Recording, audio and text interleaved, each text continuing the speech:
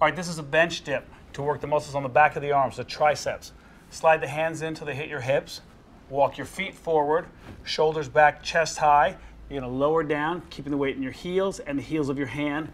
Drive up. Shoulder doesn't go any lower than the elbow. So you're here, up, here, up. To make it a little more challenging, extend the foot, keep the body back, straight up, straight down.